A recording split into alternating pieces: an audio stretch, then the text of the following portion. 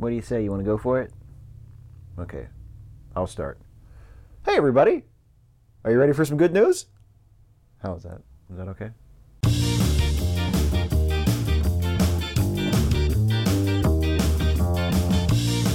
First up, engineers at Georgia Tech have built a 4-cycle engine that produces hydrogen from methane.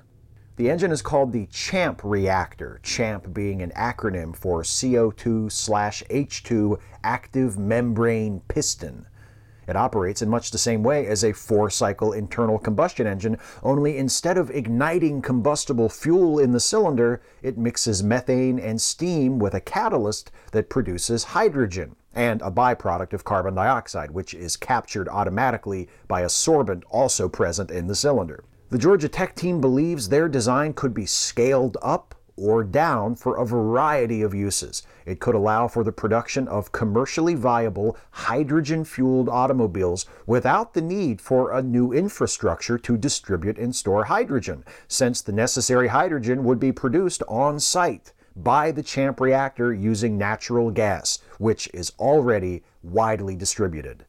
The paper on the CHAMP reactor is published in the journal Industrial and Engineering Chemistry Research. Next up, engineers at Michigan State University have invented a stretchable integrated circuit that can be made using an inkjet printer. The circuits are made from electronic inks, which are essentially solutions of nanomaterials. The inks are used to create an elastic smart fabric containing the circuits. This fabric can be folded without damaging the circuits, which is a step up from the current generation of flexible electronics. Though very impressive, the MSU engineers stress that more work is needed before their flexible smart fabric is ready for consumers. But if and when that is, this technology could be game-changing. Because it can be inexpensively manufactured, it could lead to things like thin, flexible tablets and video displays as big as a wall, but no thicker than wallpaper. The paper on this ink-fabricated stretchable circuitry is published in the journal ACS Nano. And finally, speaking of printable technology, researchers at the University of Toronto have achieved a crucial breakthrough in the development of printable solar cells.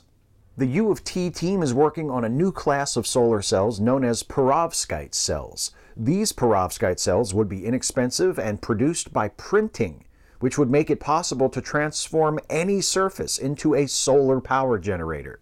The major obstacle in the development of this technology has been finding a way to make a crucial component of the solar cell called the electron selective layer, or ESL, that would be compatible with the rest of the perovskite design.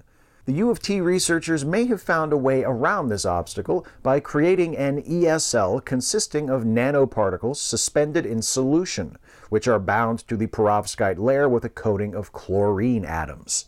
This process doesn't require the high temperatures needed to make ESLs by conventional methods, and perovskite cells made using this process by the E of U team demonstrated efficiency comparable to silicon solar cells, and retained that efficiency much longer than perovskite cells made using other methods. This research is published in the journal Science. A new kind of 4-stroke engine produces hydrogen from methane.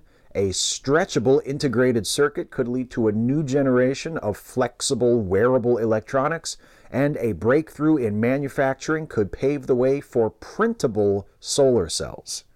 That's the good news.